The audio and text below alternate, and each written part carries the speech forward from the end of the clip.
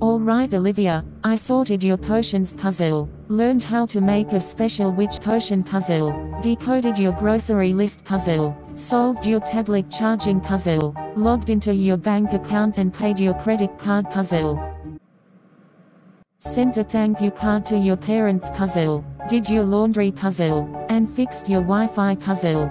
I only asked you to sweep my floors, and none of those were puzzles.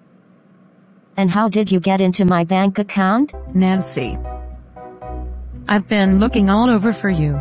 Side by side, remember? Please take her. I can't take any more of the can't check that off yet. This is the last time I ever do exclusive witch tours. Bye Olivia. Let me know what your parents think of the 60 Cocoa Kringles I mailed them from my lifetime supply. I billed it to your credit card. It got declined. Okay, bye.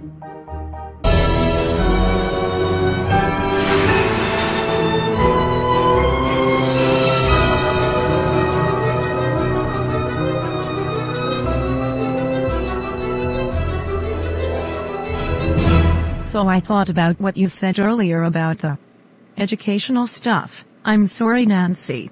I think this is why we make a great team. You're super good at this stuff. Deidre, it's totally fine.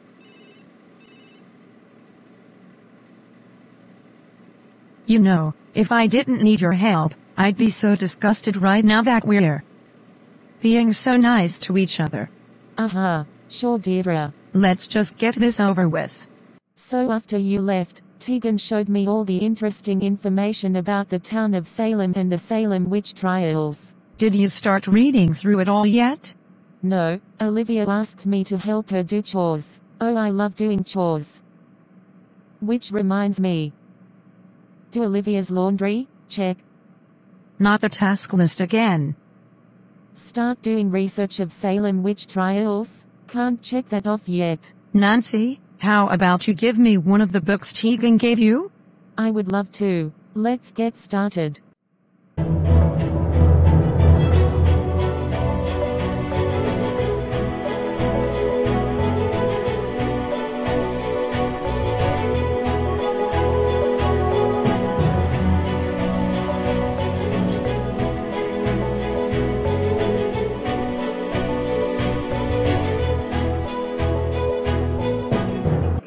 So Nancy, did you find anything useful?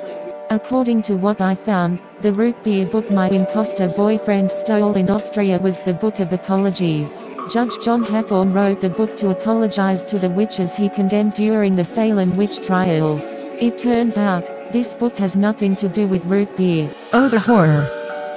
How can that be? I also found out that John Hathorne had the Hathorne House constructed, the same house that burned a few days ago. According to a newspaper I found, the only living descendant of John Hathorne is Frances Tuttle. She passed away recently at 102 years old. Tuttle's house is now city property until they decide who the house should go to. Apparently Tuttle had a caretaker, Lauren Holt. Maybe we should go give this Lauren a visit. Was there anything else? It says here that Judge Danforth is the presiding judge over the Hathorne Estates case. Maybe we could go pay him a visit too? Town hall is right around the corner. Let's go. Learn more about Salem and the witch trials? I'm finished with that. Judge Danforth, are you here? It's locked. His receptionist said he was here. Judge Danforth. Are you in there? I think I hear something. It's the judge. What did he say? He's saying he's locked in his office and he can't get out, and that he needs someone to pick up his dry cleaning before they close at 5, and if someone could go get him some food. Cool. A cooking mini game. Nancy, no.